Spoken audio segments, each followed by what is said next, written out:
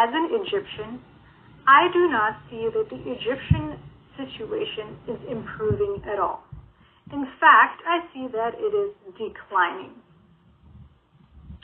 Now, the Egyptian situation has had a negative and direct impact in my life and my family life. Someone born and raised in Egypt, this is my experience. And because of how I feel about the Egyptian nation and the tremendous anger that I have towards this nation and the way it operates, I have decided finally to research the root of this issue. Yes, everything that happens has a root. So it is important to look at what is happening now and then look at where this is coming from. Well, I read many books. I read the Bible. This is an Arabic Bible. I read the Quran, Al-Karim. I read so many books. But I decided to start researching Egypt in the Bible because the Bible talks a lot about Egypt. So I will read to you two brief statements from the scriptures. Starting with King James Bible version, the book of Genesis, chapter 9 and verse 18 says, "And the sons of Noah that went forth of the ark were Shem and Ham and Japheth." Moving on to Genesis chapter 10 and verse 6, it says, "And the sons of Ham, Cush and Mizraim and Phut and Canaan." So the sons of Ham are Cush. Cush is the nation of Ethiopia. Mizraim is the nation of what you all call Egypt, but we until this day call ourselves Misri'in. In Hebrew, it is Misraim. Phut is the nation of Libya. Canaan, the nation of Canaan.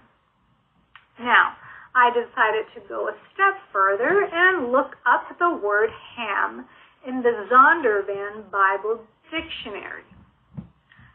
And the definition of Ham is warm, hot, and hence the south. Also, an Egyptian word meaning black, black, black. The youngest son of Noah. So, with that said, I read to you three factual resources, and I have breaking news to all of you out there who want to say that the Egyptian people are white. In America, the white people, yes, the white people, descendants of Europeans, claim that Egyptians are white people. Egyptians are not white. They are black.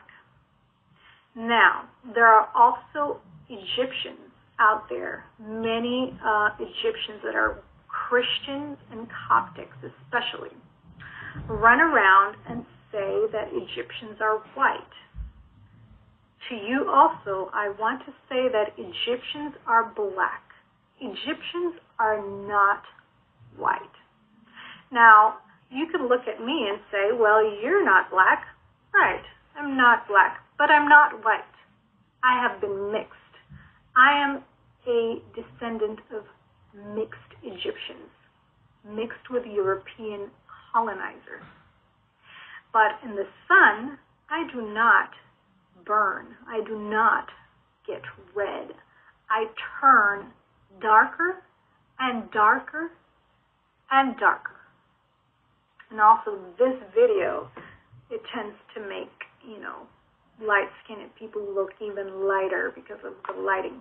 But regardless, if you are Egyptian, Christian, especially Coptic, and you are white, because there are very white Egyptians, guys. There are Egyptians who have green eyes and like really light brown hair, and I always wonder, well, why do they look different from me? If you are white and you are in Egypt, and you're Christian and Coptic especially, I'm here to tell you that Egyptians are not white. You are white because you are a descendant of a white European colonizer. Or you are just simply European that has moved into Egypt and stayed there and had kids there and kept being white.